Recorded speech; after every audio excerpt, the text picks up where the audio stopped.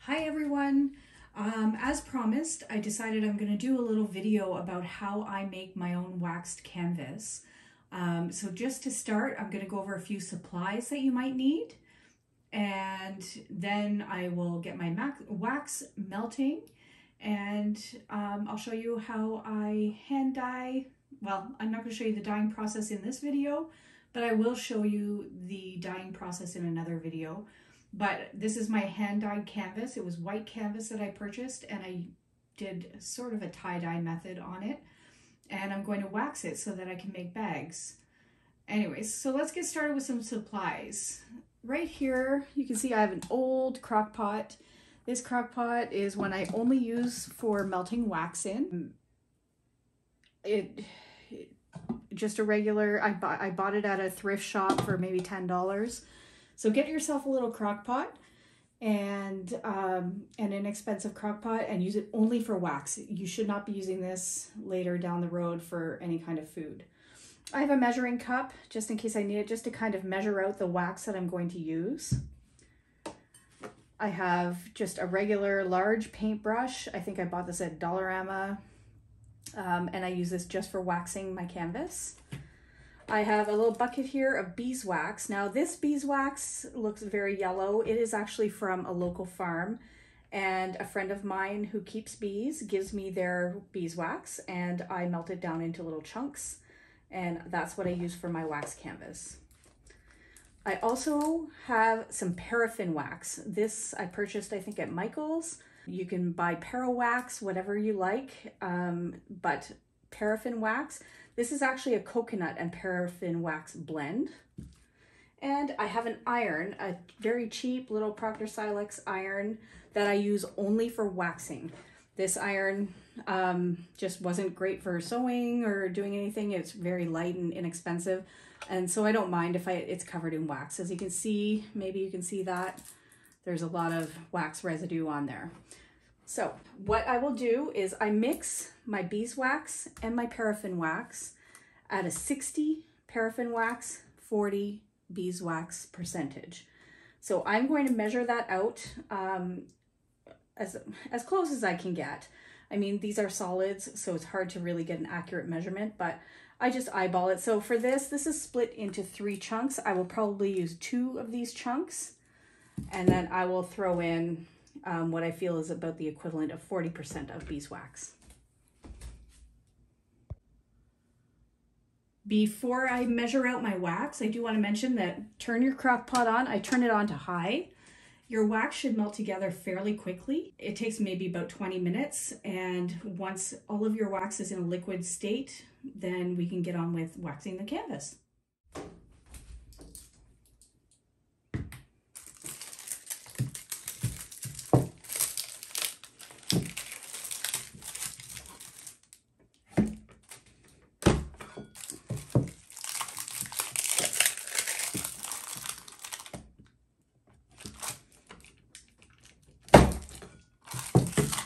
Okay, so I have my little measuring cup here. I don't think it really needs to go in a measuring cup, but there is my paraffin wax. And then I'm going to break some of these beeswax chunks. I think I might need a little bit more than that. And I'll drop these in there. That looks about right to me. So I'm going to put this in my crock pot. I've already turned the crock pot on to high. And I actually might cut down these paraffin. Oh, maybe not. It's quite difficult. Anyways, that was a fail. I'm just going to drop them in there. And I'm going to let this go for about 20 minutes or so and come back and give it a little stir, see where we're at. Okay, so it has been about 20-25 minutes, and because I didn't cut my wax down into smaller pieces, I'll try and kind of show you that. It is taking a little bit longer to melt. Not to worry though, we are going to get going shortly. It's starting to really move along. Sorry about all the camera movement here. Anyways, I wanted to talk a little bit about the fabric that I'm using. So this was canvas fabric that I purchased in bulk. It was white. Um, I think I purchased it at Fabricland for like $5 a meter. And I thought, hey, I can dye that and wax it myself. So here we are. This is, I don't know what measurement it is. It's at least a meter of fabric. I have it doubled over. So if you can see here, I have it folded over. And what we're going to do, make sure there's no debris on it. I have a few little wax chunks on here from trying to cut my wax on top of the fabric. But what we're going to do, I'm going to leave it folded over and I'm going to wax this whole side. And then I'm going to flip it over. And I'm going to wax the other side as well. So by folding it over, you kind of save yourself a little bit of wax because it will seep through to the other side. And then on the second side, you won't have to add quite as much wax to that side. The amount of wax I have here is probably more than enough to do this piece of fabric. I can likely do 2 pieces this size. And I do want to mention underneath, I have an old board. It's just a piece of plywood that I've taken an old sheet and covered it. I use this always just for waxing canvas, and it lives in my garage, and I pull it out whenever I decide to do some wax canvas. Anyways, I'm going to come back to you once my little pot here has completely melted. I have a silicone spoon that I use to stir it around and hopefully make this process go a little bit faster. But I will come back to you once this is all melted and we're ready to go. Hi, welcome back. Okay, so my wax is melted. There's one tiny little chunk left in there, but let's see if I can get you to see a tiny little chunk, but melted enough that I think we can get started here. So what I'm going to do is I am going to turn on my iron to a fairly high heat, no steam on the iron. Just want to make sure that I mentioned that steam and wax don't go well together. So just make sure that you don't have any steam going on with your iron. I'm going to turn this baby on and I'm going to get my paintbrush in the wax. It's a little stiff from the last time I waxed. So I'm going to get it flexible and melted down so I can paint my wax on properly. So now, really, all we're going to do here is take the paintbrush and start at the top corner, grab some wax on your brush, and I'm going to start painting on the wax. So this is melting quite, or not melting, it is solidifying quite quickly. I'm going to put a good layer on here as my iron heats up. You want to make sure you cover every inch of this canvas. Get some wax on there.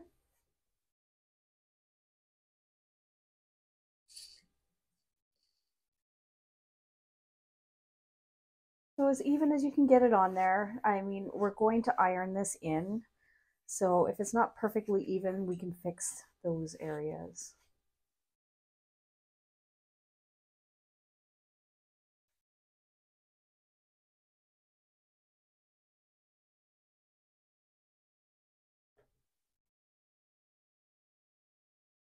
Because I'm using natural beeswax, this actually smells really good in here. It almost smells like honey in my sewing room, which is really nice.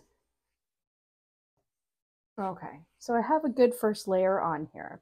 I'm going to put my paintbrush down. I'm going to take a peek at my iron. It's nice and hot, and all I'm going to do here is just iron in the wax and melt it right into that canvas. Now this will darken up your canvas a little bit, so keep that in mind when you're dyeing, that the finished color will be a little darker than your dyed canvas.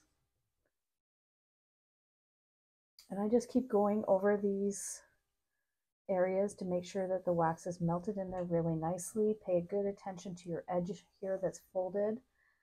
I am going to unfold this and wax the other side eventually, but this is going to seal that wax right into the canvas and prevent the dyes from fading. This will make your canvas almost completely waterproof.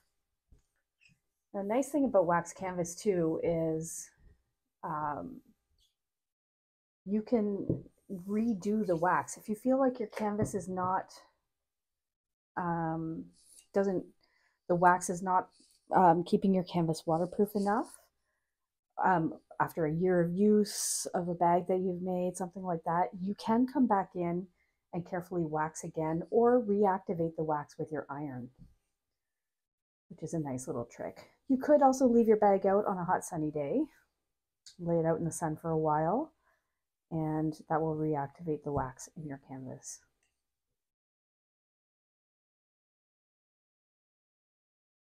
So I'm just trying to avoid having any big large chunks of wax in any area. Make sure that it's melted down nicely.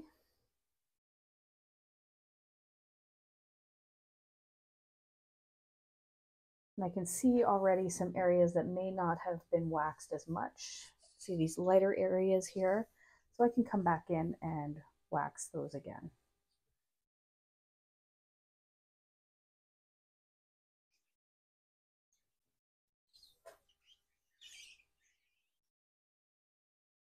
Sometimes you got to give your iron a minute to heat up again.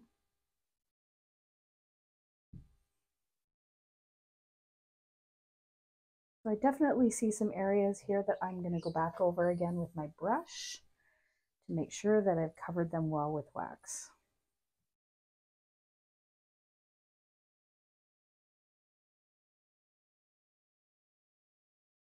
Now this fabric specifically I dyed for my friend Kim. I'm going to make her a bag with this. We were at the Rhinebeck Sheep and Wool Festival and she saw a bag that she really loved, but you know, it was Sunday and we'd spent all our money and I said, hey, I can make that for you. So I'm getting as close as I can to the pattern that she saw. It's not going to be an exact copy, but I think I'm going to make a wool and wax tote with this fabric, which is a newel head pattern. Okay, so I'm just going to come back in here into a few areas where I noticed the wax didn't really penetrate well to the fabric. So get my edge up here. There's a spot right here that could use some more. A couple spots down here.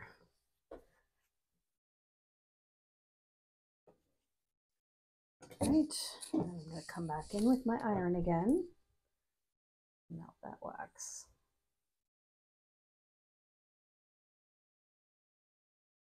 I just do little circular motions, hold the iron for a little bit over the area. You don't want to sit your iron on the fabric for too long. You don't want it burning, but sliding it over.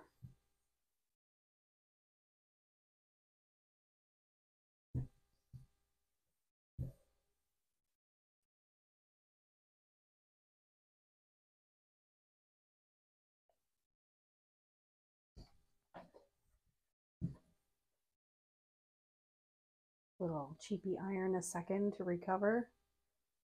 As you can see, yes, there's a little bit of wax on the iron, but it doesn't really destroy your iron. I use this is probably the 15th time I've waxed canvas with it, and it's still going strong. So just like I said, no steam. Make sure you're not using any steam. You're just looking to make sure you don't have any big chunks of wax hanging out on the surface. You want to make sure you melt it in there really well.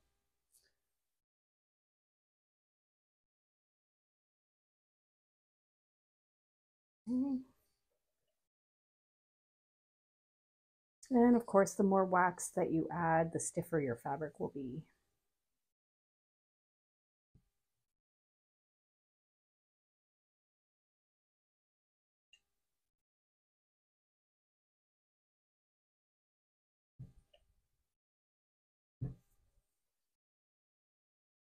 So this side is almost done.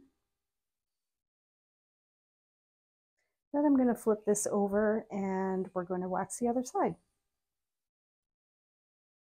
So you can see this is not a really super time-consuming process. The most time-consuming part of this job is actually melting the wax in your crock pot. But as long as you protect your surface, make sure that you've got something under your fabric that you don't mind being ruined or used for waxing all the time. This is actually kind of fun, and it's really satisfying to be able to create any color of canvas you want. It's quite expensive to buy wax canvas in shops. There are many shops out there that do sell beautiful wax canvas, but I like my custom canvas. Okay, so now what you can see is this wax has actually kind of come through to the back already, and it has soaked through. So having it folded like this kind of saves you a little bit of work on the next side. We won't use quite as much wax on the other side. So what I'm going to do is I'm going to take this, and you can see it's quite stiff. As this cures, it will stiffen up even more. So this is what it looks like unwaxed. And this is what it looks like waxed. You can see there's quite a difference in how deep the color is here. A couple spots here I missed.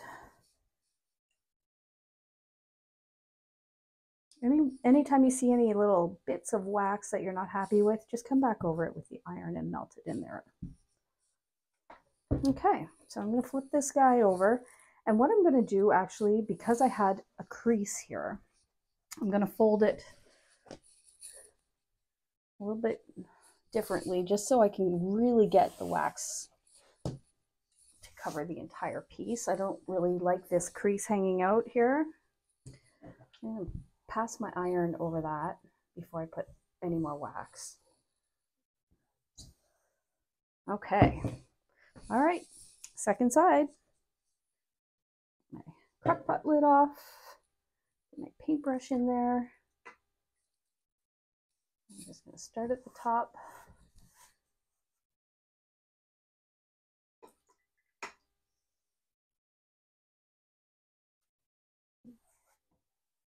You can also work in sections here. Sometimes I'll do that. Just start at the top, iron it in, then keep working my way down the fabric. But you'll get a feel for how it works best for you. In the interest of getting this video accomplished fairly quickly, I'm just going to paint the entire piece with wax, and then we'll iron the waxing.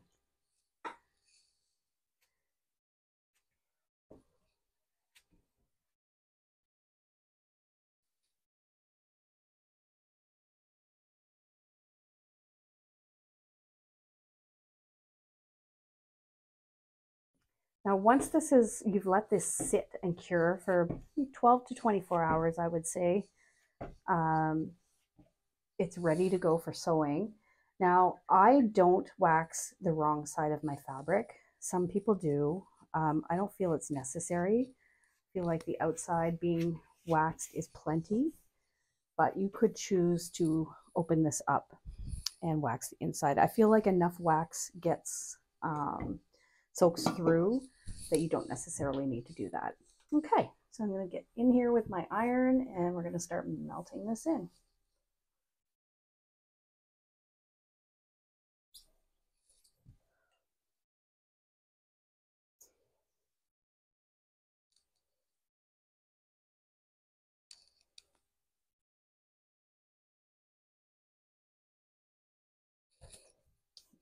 This iron will actually spread the wax around for you so you get a nice even coat.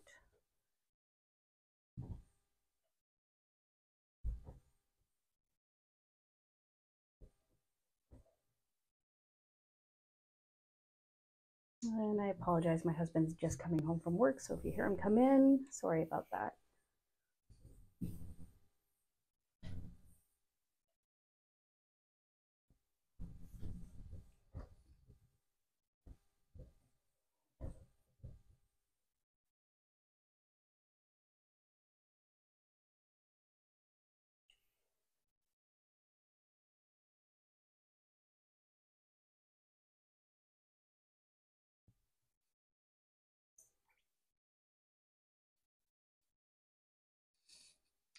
See a spot here that I'm going to have to go over again.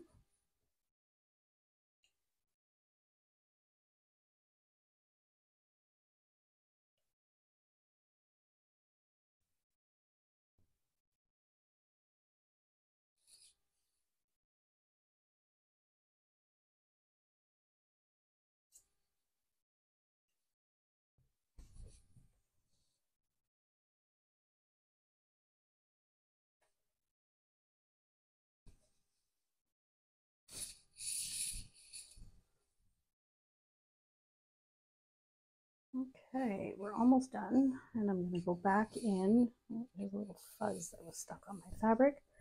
Do want to be careful to make sure that your fabric doesn't have a lot of fuzzy debris on it, because that will get waxed right in. And I'm seeing on this side a couple of bits. Okay, so I'm going to add a little bit more to the top here, to this area here, a little more here.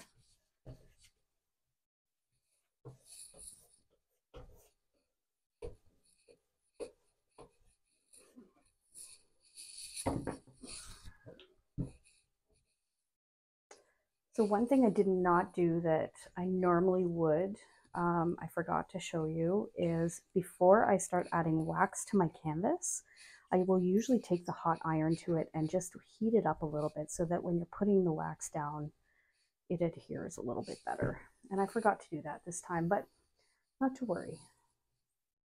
Should not make a huge difference.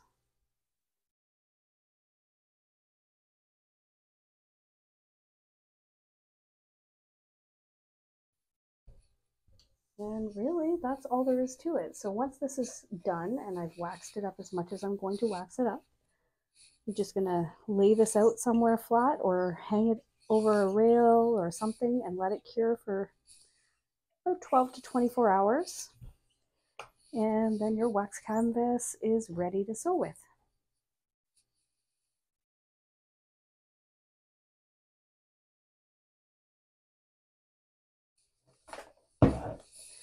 One more little spot here.